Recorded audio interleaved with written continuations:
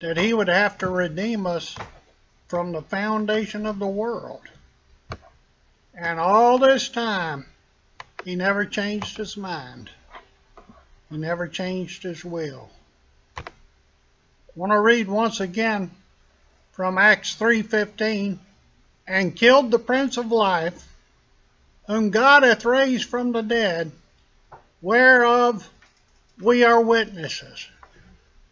Now, if we had the Supreme Court take this issue up before them, and we could provide more than 500 witnesses who could testify that Jesus rose from the dead, they would call that concrete evidence because they were eyewitnesses.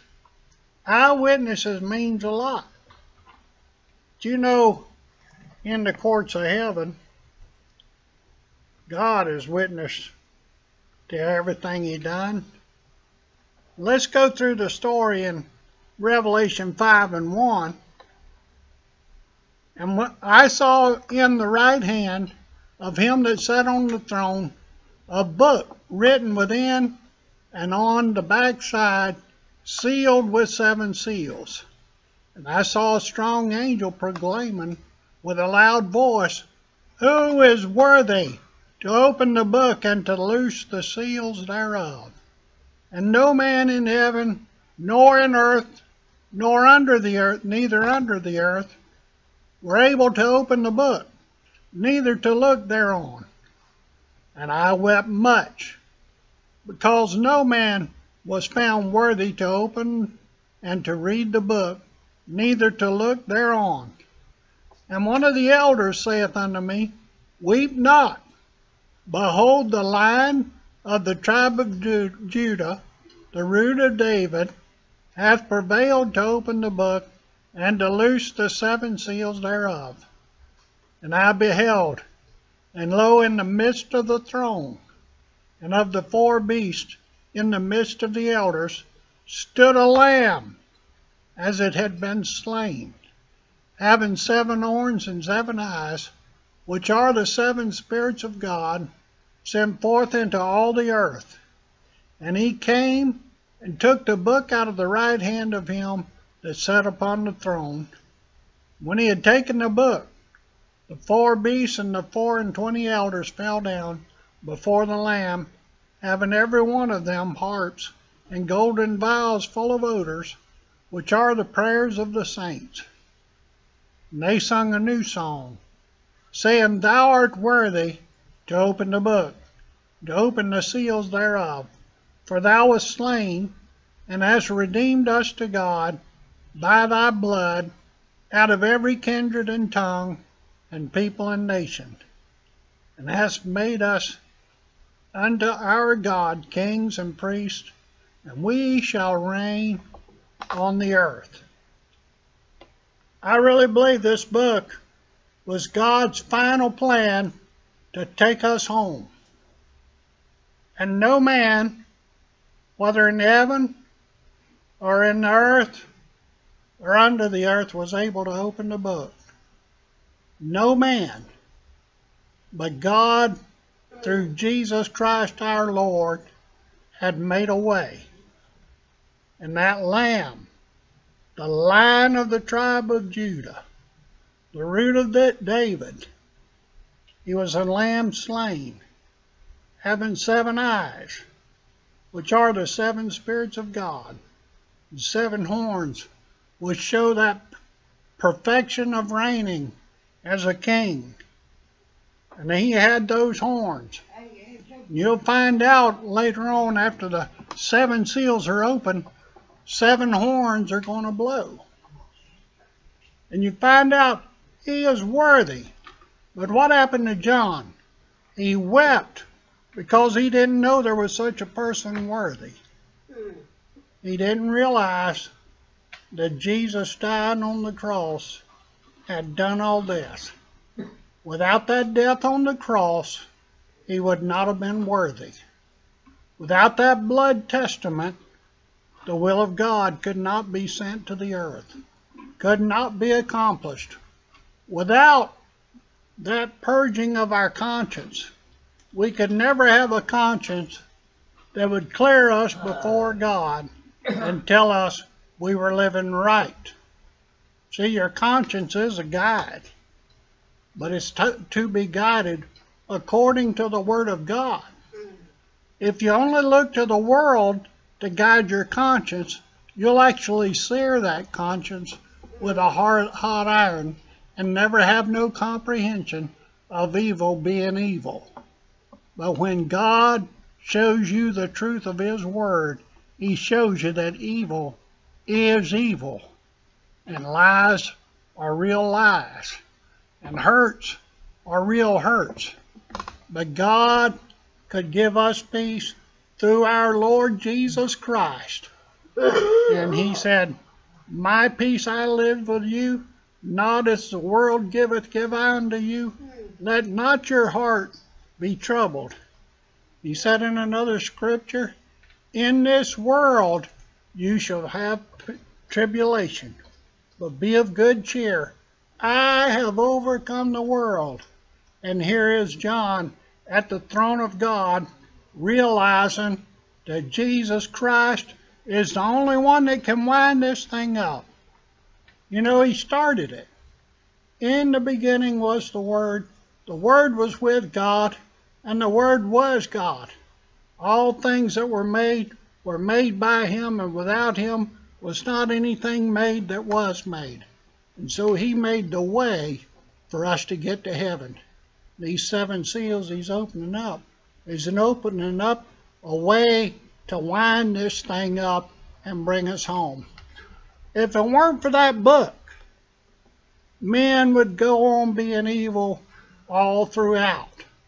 There'd never be an end to this, to bring the presence of God down to earth and us up to Him. It only carry on. We keep electing presidents. We keep having judges that had to put so many people in jail because they'd never live right, never do right, and evil would just wax worse and worse like it was in the days of Noah. But God made a way, and He made a way when there seems to be no way. And He brought us into the relationship of Him. And in that courtroom of heaven, here there's only one that can open up that book and make a way for us to reign as kings and priests before God. Only through Jesus Christ our Lord. And He said, knowing that our time is far spent, the darkness is coming, but the day is coming, we ought to persuade men, knowing the terror that's coming, we ought to persuade men to serve God. That's what I'm trying to do this morning, is persuade you that it's worth all our sacrifice that we have to make in presenting our bodies a living sacrifice, holy and acceptable for Him, which is our reasonable service.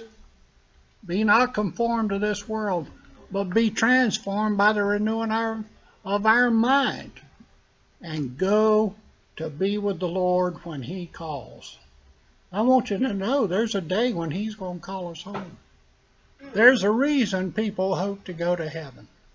There's a reason that everybody, when they go to a funeral, want themselves to be preached that they're in heaven.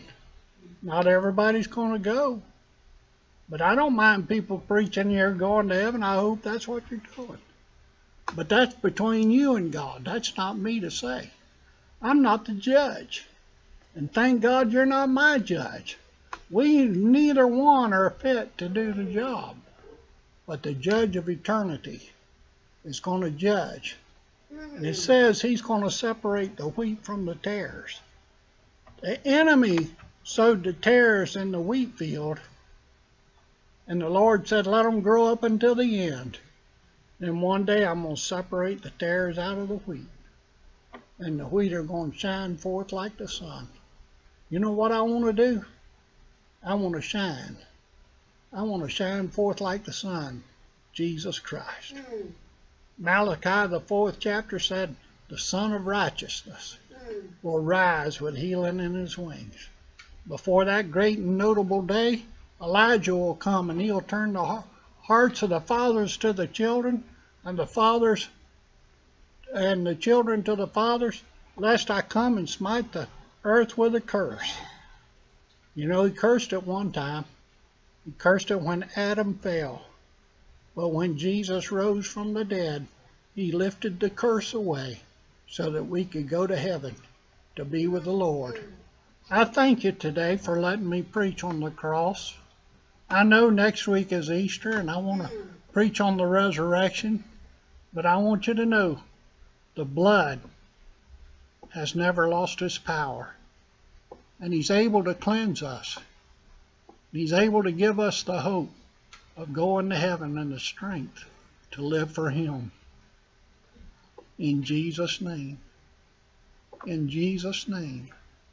He said, I have never told you before to pray and ask the Lord. He said, I'll pray the Father.